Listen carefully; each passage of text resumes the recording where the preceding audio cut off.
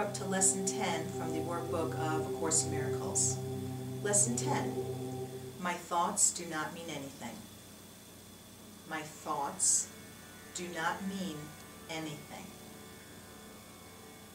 This idea applies to all the thoughts of which you are aware, or become aware, in the practice periods.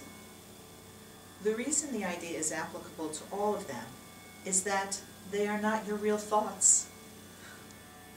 We have made this distinction before, and will do so again. You have no basis for comparison as yet. When you do, you will have no doubt that what you once believed were your thoughts did not mean anything.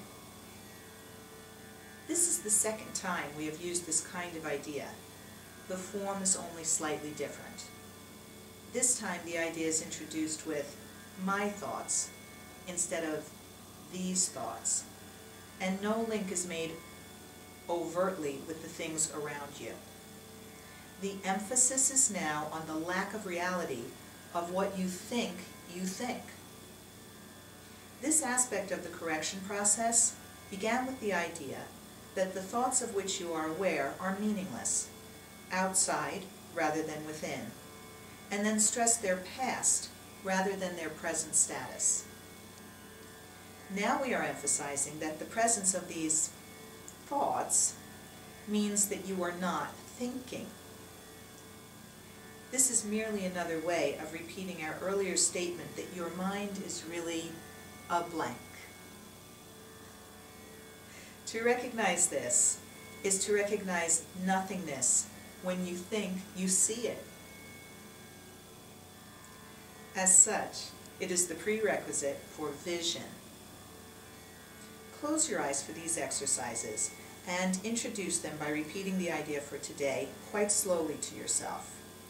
Then add, this idea will help to release me from all that I now believe. The exercises consist, as before, in searching your mind for all the thoughts that are available to you, without selection or judgment.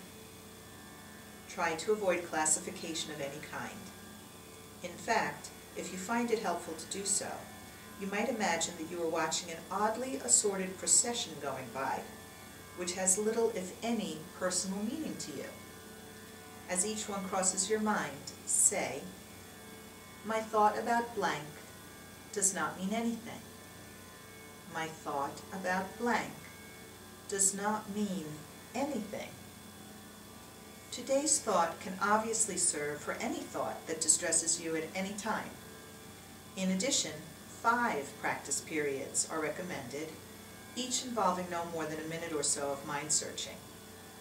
It is not recommended that this time period be extended, and it should be reduced to half a minute or less if you experience discomfort. Remember, however, to repeat the idea slowly before applying it specifically, and also to add, this idea will help to release me from all that I now believe. Lesson 9. My thoughts do not mean anything. If you would like to read my commentary on the workbook this year, just go to amytorresasm.com and click on Amy's blog. Namaste.